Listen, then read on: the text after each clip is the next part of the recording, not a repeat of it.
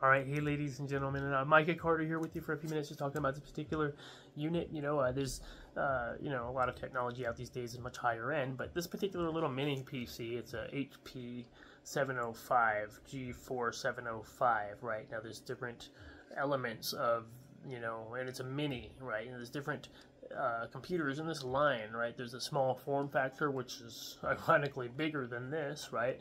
And then there is also their fuller size desktops. So there's like at least 3 different sizes of computers in this kind of design factor right here, right? From HP.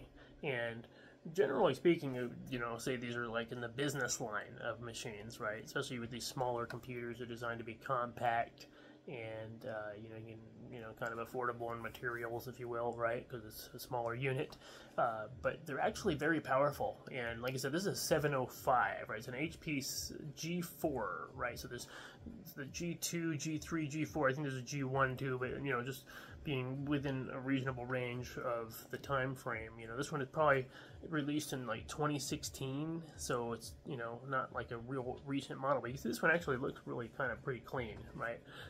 Because a lot of businesses will have this kind of units, and they might close their business, or they're replacing their technology or something, or they're upgrading, and they will just tear all these units out, and they've hardly been used in many cases, and they will just resell them, right? Maybe they'll have like 10 or even 50 units or something like that, and they'll just resell them. And you can find them on like eBay and Amazon and certainly many other places for pretty bargain prices. Like it was $100 to $200. You can get a pretty good starter unit with at least a 250 gig SSD drive, right? And they have different options, all kinds of different setups. You want to look for the specs you want, right? You might want to have Bluetooth and Wi-Fi, which is a factor that you might want to have built in, but you can get a dongle if that's a last resort. But I prefer to get everything on board and get everything you can kind of all inclusive myself. So that's what I recommend. You might be looking at these thinking about buying one, and you want to know about it, right? So like I said, there's different ones. There's the lines that have the Intel chips, and then the lineup that has the AMD chips, right? This one here is a Ryzen 5 2400G, right? And it not necessarily super compatible with like Windows 11 right out the box. Now, I'm sure you can install it on there easily enough with the unsupported software, or unsupported hardware options and so forth. But when there's running Windows 10 or 11, it certainly runs it capably from what I've used so far. And it does have built-in extra graphic capabilities with this Radeon Vega graphics capabilities that it has. So, and it has a 3.6 processor. So for this little machine, all things considered, I would say that's pretty powerful, right? So it's not like unstable, right? It's pretty stable, and will certainly run Windows 11 nice and smooth. So, but you can see it has some different ports in the front. You see at the size, it's about 4 pounds, I think, maybe 5 pounds roughly, and it's actually all metal, I believe, if I'm correct. I believe I saw somebody talking about that, and so it's pretty simple unit. Doesn't have a whole lot of bells and whistles, but it does have a good amount of ports in the front. You got this USB-C port, and then you have 2 regular USBs, but like this is like, I think, a USB 3.0 maybe, and this might be a 3.2, so it's a little bit more super speed. It has like a little lightning bolt next to it, so I'm pretty sure it's faster. But then 2 headphones jacks or speaker jacks, right, in case you need 2. I'm not sure exactly, but instead of getting a splitter, at least you'd have 2 if you were trying to both listen to headphones or use it for different reasons. It might be good to have 2. So, and then of course a power switch, and underneath here it tells you some of the specs. Now there's, like I said, there's the 605, the 705, and the 805, which correspond with different levels of AMD chips, right? So if it has the like an 805 instead of an 800, the 800 would be the Intel line of chip, probably comparable level to the Ryzen chip that they would have in the AMD, in that same level. So the 705, it's not, it's like you said, about 2016. Now there's G4, then like it's a set of G4 is, I think, the name of the you know, I'm not sure if that's like the motherboard layout exactly. I don't know every detail of all that stuff, so I'm trying to give you what I know. But G4 is part of this model name, and it's pretty tricky because it's easy to be getting something that you don't think you're getting because just one part of the name is different. It's a G4 705. It's an HP EliteDesk Mini G4 705, right, with a AMD Ryzen 5 2400G 3.6 gigahertz processor, 250 gigabyte SSD, and then also 16 gigs of RAM, right? So now it's not like the highest end thing, you know, someone who has a most recent computer, really wants to do, you know, highest, most recent games and, you know, more video editing. Same time, I've been able to edit videos with this fine, you know. But like I said, if you're doing some real high definition stuff in 4K or 8K, you might feel the need to have like that 64 gigs of RAM, 32 or 64 gigs of RAM, right? At least 32, you might feel like is more appropriate. But at the same time, you know, but if you're on a budget and you're just trying to replace something, or, you know, maybe your computer went out or something's wrong with it, or maybe you just have an old, you know, computer like a tower from, you know, 2012 or something crazy, right? You know, you can just pick up one of these for as little as $100 to $200, and then you can get all kinds of different variations of it. And they probably, like, if you find them on eBay and Amazon, especially on eBay, you'll find like some of them for parts and that are not even totally complete. Might not have a hard drive in it or something like that. In my opinion, just spend the extra money and get one that's done and ready to go the way you want it, right? So, but once again, you have these ports in the front. Now, going to the back here, we can see this is where any other ports are. There's nothing on the side. The top and, you know, the sides. And the back here has, you know, some USB ports. So there's 2 on each side. I think 2 of them are faster than the others because I just kind of did a little bit of research and I've gathered from different people online, so just, you know, don't want to be redundant if you might have done some other research, certainly, but, you know, maybe you get something out of this that you didn't pick up before. But 2 USB slots here, display port slots, right, display port, right, and then a 1 gigabit, 1 gigabyte or gigabit Ethernet, right, 1 gigabit. And then a flexible port that can be interchanged out with something else if needed, but right now is an HDMI, right? So you'd have to have that other port, and you'd have to open it up and change it out. So if you feel comfortable doing that, you might want to do that for some reason. But you can always get, you know, the type of cord goes from HDMI to VGA or whatever. And I recommend getting a good cord, right, for your video, because, you know, spend a couple extra bucks to get the cord that has, you know, supports at least 4K, or, you know, the slightly, you know, higher signal transfer, stuff like that. So get a good cord, and you go with a cheap or used cord, you might not get a cord that can support the video capabilities of this or your monitor, right? So definitely it's good, in my opinion, to use a reasonable quality video cords, right? Especially to prevent screen flicker, like I had this machine, or I have another one like this. But you know, just using a basic HDMI cord I had, you know, it was flickering all the time. You know, I might think it's something more complicated, but really just getting a new cord. I just got another cord, different brand, higher quality, and it completely eliminated the problem. So if you get screen flicker with this or any unit, that's definitely something to think about. But, you know, like I said, once again, you can see these ports in the back. You can look kind of closely for yourself. So maybe you're looking at this machine. Like I said, this probably indicates right here the Wi-Fi and Bluetooth is built into this unit. You could, like I said, always get a dongle and put it in, you know, the USB port or something, but that'll take up one of your USB ports. But yeah, this unit, like I said, I played, you know, a few games on it. Like, you can play, like, you know, Halo and stuff like that. You know, it seems to run fine.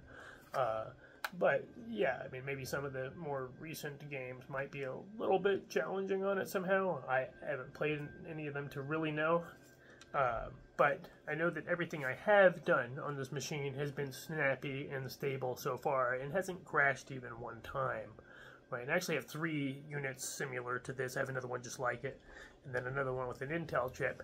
Hard to really say which one's better. The Intel has a 3.4 gigahertz processor. This one's a 3.6.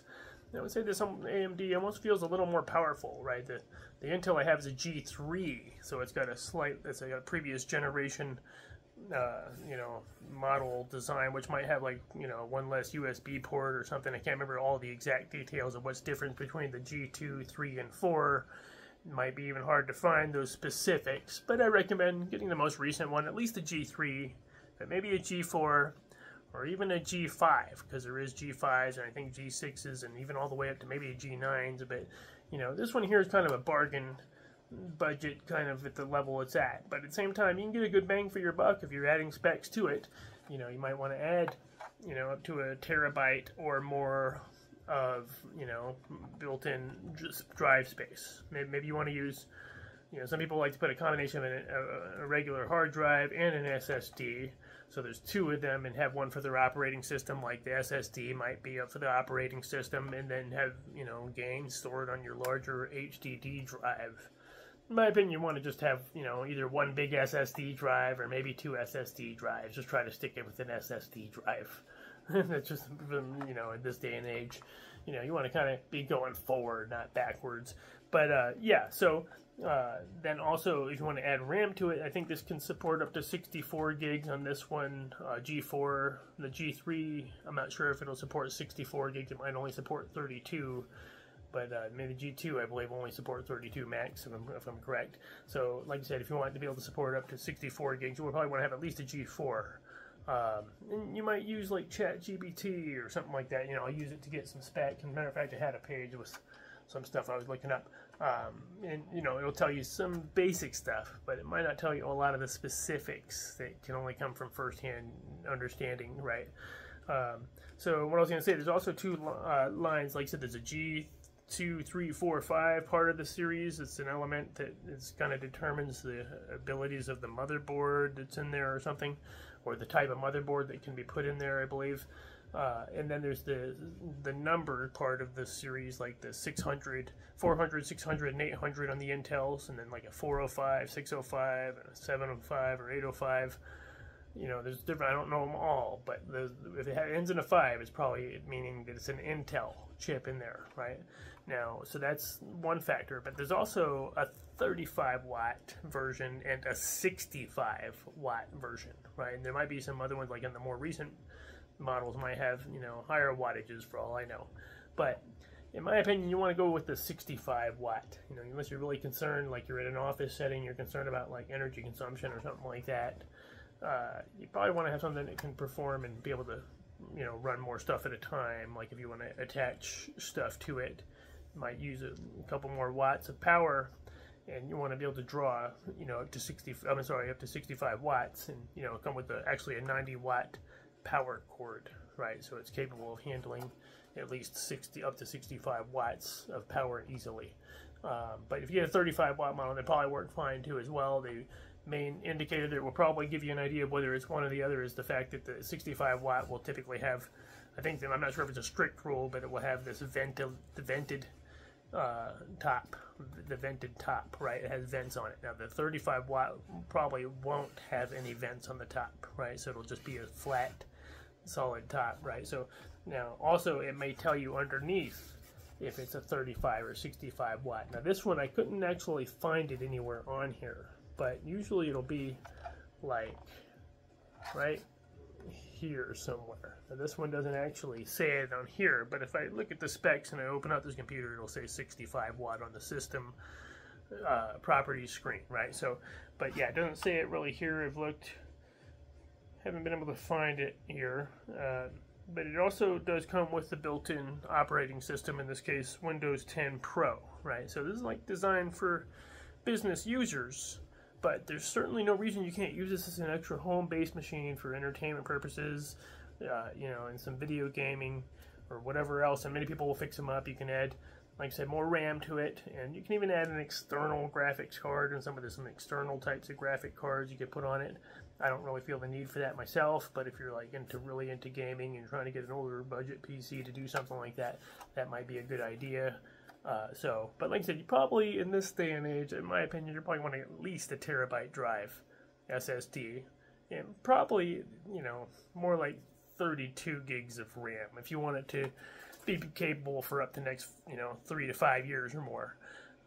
Same time, you know, you might buy something a little bit more recent, like the G5 or a G6 with the you know, even an i9 or the Ryzen 7, more recent chips. But at the same time, you know, you might want to give some of the more recent technology a little bit more time to, you know, go through a couple of generations and iterations before, that way you know, because this one's here actually pretty solid for the Ryzen 5s and the i7 or even the i5 Intel chip, say i5 8500. Like I said, this is an AMD Ryzen 5 2400G, but there's also the Intel chips that are in the comparable range, like the i5 8500 or 8500T, I believe, which could be a factor in determining how much power it uses, if I'm correct. So there's a few little nuances in there you might consider when looking and researching, you know, what you're looking for. If you're looking in like eBay, for instance, you're probably going to want to definitely look up all the different spec words you're looking for. You want to have, you know, Wi-Fi and Bluetooth built in, then you want to put that in your search. You want to have an SSD, put that in your search. You want to have at least 32 gigs of RAM, put that in your search, etc. And just really search a bit. If you're on eBay, look for a reasonable seller, and you know, you probably can't go wrong getting one of these, in my opinion, right? If, like you said, maybe you're trying to replace some old equipment, an old computer, right? My computer was like terribly old, but you know, I have an Elite book as well, which is an HP EliteBook laptop, which is pretty old, but it still works great, you know. But needed something a little bit more up to date, you know. This at the same time, not, you know, costing like an arm and a leg. It's not like $500 or more. It's just an extra, you know, maybe $200, right, for a pretty darn good unit, or maybe even a little 150 for something to start you off, and maybe just to upgrade. Maybe you have something really old, and this, you know, even the 250 gig SSD drive and having, you know, 16 gigs of RAM would be a big upgrade. So anyway, this is Mike here. Just want to say thank you for listening. If this helps you make a better decision on this unit, or if you've used these units and you have any thoughts or personal input that would help someone who is maybe listening to the video and just trying to make a decision on this type of unit. Now, like other PCs, other mini PCs out there, there's tons of them really, and they're all kinds of brands. I'm sure many of them could have some advantages in a number of ways, and there's certainly some more recent with more powerful, but you're probably going to spend maybe a bit more money in many cases, or you're going to get a brand that, you know, you might not really be so confident about. Not to say the HP is the absolute best in my opinion. Like, they have some, you know, bad products too, but their business line products, in my opinion, their business level, their elite line products are pretty darn good. So that's just my experience. Tell me what you think, and in the meantime, I want to say thank you for listening in, but do please support, like, or even comment, or support the channel in some way, and maybe we'll see you next time. All right, thank you for listening in. See you next time. Bye-bye.